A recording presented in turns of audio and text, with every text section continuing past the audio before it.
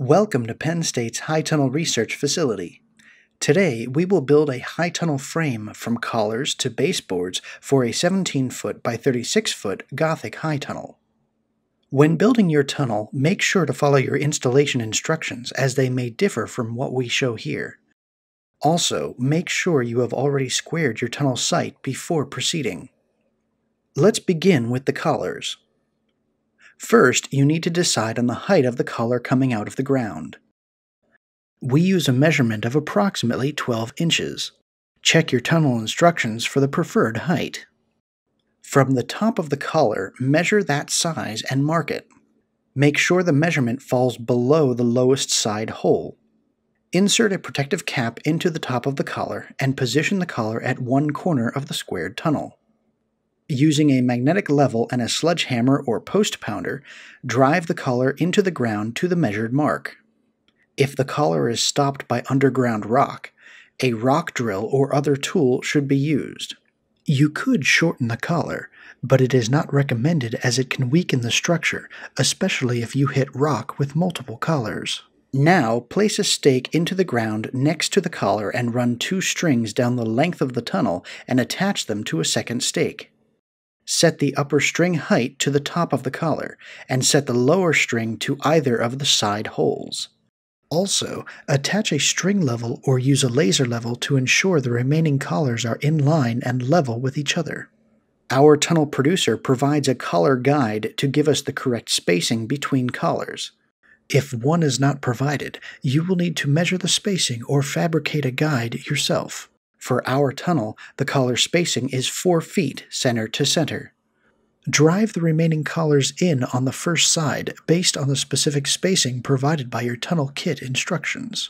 As you start installing the collars on the opposite side, make sure that those collars are level with the ones across the tunnel. If you don't, the bows will not install correctly. Repeat the previous steps and drive the collars of the opposite side into the ground. Now onto the bows. The bows need to be assembled before installation, and this requires 1 to 2 people. Lay out the parts of the bows on a flat surface and attach them together with the supplied hardware. At least 3 people will be needed for the installation of the bows, depending on the size of the tunnel.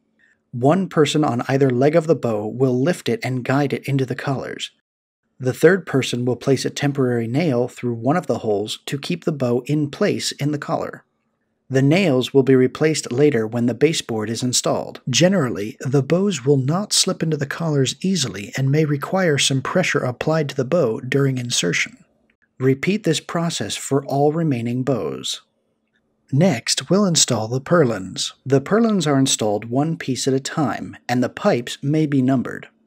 At least 2 to 3 people will be needed for this stage.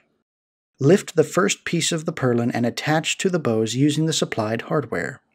Tunnel producers may use different hardware to attach the purlins. In our case, we bolt the purlin directly to the bow, but check your tunnel kit instructions for the proper attachment hardware. Continue attaching the pieces down the length of the tunnel. You may find that the purlin holes and the bow holes do not always match up correctly. A pipe wrench may be needed to slightly twist the purlin to allow the bolt through. Repeat the process to install the remaining purlins. If your tunnel is large enough to require truss supports, those would be installed next. Our tunnel size does not require truss installation. Since truss design and attachment may differ between tunnel providers, please see your kit instructions for the correct installation procedure. Next, we will install the cross braces. For our tunnel, the cross braces are placed from the 2nd bow to the 4th bow on a rising incline. This is repeated in the diagonally opposite corner of the tunnel. Different tunnel sizes may have more cross braces in different locations within the structure. Check your specific tunnel instructions for details. Attach the clamps to the specified bows, and then attach the cross brace to the clamps using the supplied hardware. Now onto the baseboards. The baseboards should be strong and solid.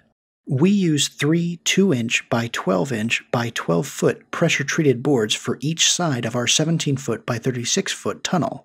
You want to make sure that the board ends do not meet at the bows, as doing so promotes separation and warping.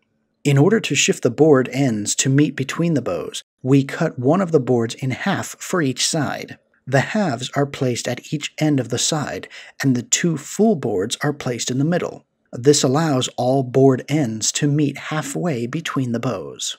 The collars of the tunnel should still have the nails in the holes to hold the bows in place. Pull the nails out enough to allow the baseboard to sit flush against the collar. Using a long drill bit, drill through the open collar hole. Add a bolt, washer, and nut and gently hand tighten. Remove the nail from the other hole and drill again. Add a bolt, washer, and nut. Repeat that process for the entire side. When complete, go back through and tighten all nuts. The same process is used for the other side of the tunnel. Once the boards are attached, cut about a foot of baseboard material for each junction from an extra piece of lumber. Center and clamp the small board to the baseboard junction on the inside of the tunnel. Do not attach to the outside of the tunnel, as this will cause air gaps at the base with the roll-up side wall. Drill through the boards in 4 spots and attach together using bolts, washers, and nuts. Tighten the nuts and repeat the procedure for all remaining baseboard junctions. You may have noticed the baseboard photos of our tunnels use mending plates instead of the junction boards. The mending plates work well for connecting the boards together, but they do not allow for a good seal against airflow. The junction block not only provides a stronger connection between the boards, which reduces the chances of warping, but also covers the seam and prevents air leaks. Now the tunnel frame is complete.